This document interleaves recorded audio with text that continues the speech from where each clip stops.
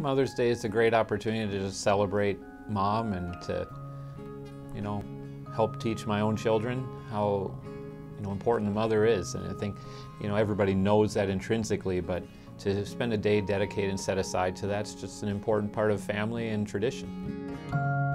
She's a beautiful lady who works very hard, and she sacrifices a lot for her children and for me, and she has so many great skills, and yet finds time to do many other things that, for us, her becoming a farm wife and learning about cows and calves and picking rocks and driving tractors, that wasn't something she grew up ever expecting to do, and yet really makes her a wonderful lady, and what we look at as a Proverbs 31 lady who puts her family's everyday needs ahead of her own, and she's a remarkable woman. My mom's kind of the definition of a hard worker, I'd suppose.